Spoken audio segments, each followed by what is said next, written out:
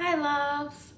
So, embodied consent is a way of listening to our bodies in order to inform our decisions about consent.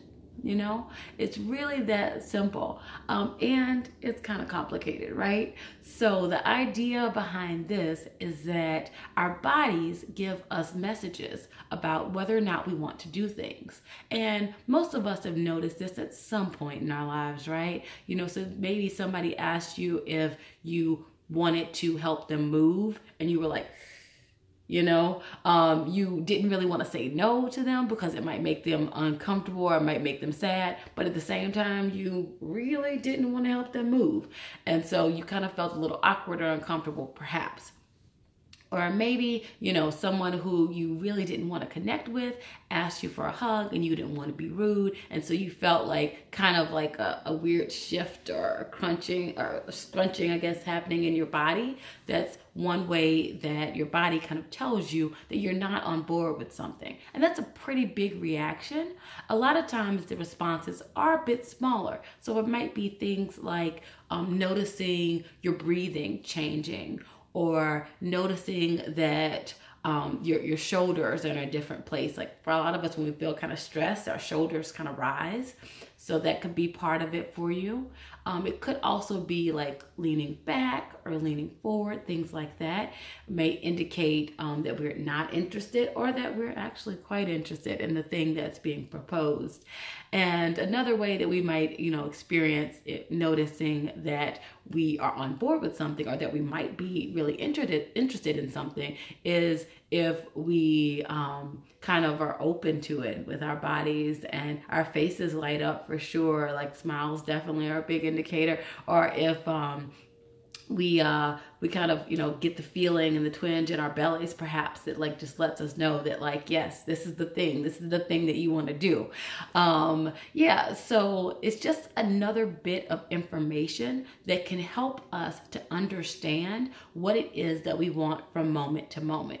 And I know for some of us out there, it's really easy to figure out if we're a yes to something, if we're a no to something, if we want to do it, if we don't want to do it, and we simply just answer and that's it. Great, good on you.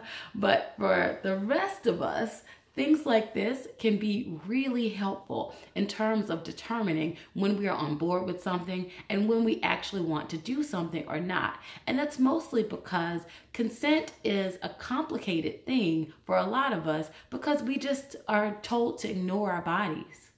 We're told to ignore some of our desires and our needs at times so that we can take care of other folks, so that we can help other people to feel supported, to feel loved, to feel seen, etc., so that we can be nice or play nice, right?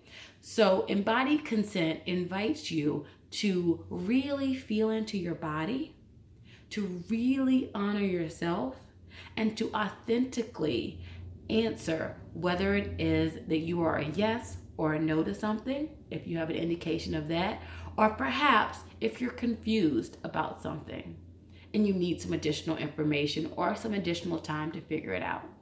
And the invitation associated with all of this is that you take the time to notice what's going on and that you speak your truth around it. And that doesn't mean that you can't still just simply say no with that and use that as a complete sentence and not say anything more.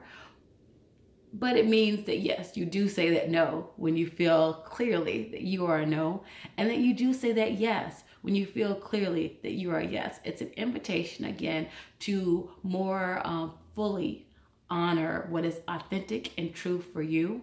And obviously, in order to do that, we have to know what's authentic and true for us. So embodied consent, again, helps us with all of that. This is the first part of a series. And next time, I will be back to talk more about, like, what was I going to talk about next? How we get better at this practice. And after that, I will talk about what this looks like in person, like what this looks like when we're actually doing this. All right, so go ahead and subscribe so that you can be notified when the next video comes out. Also comment down below if you would like to help to steer some of these videos, or if you just have insights, questions, whatever else. All right, love you bunches, bye.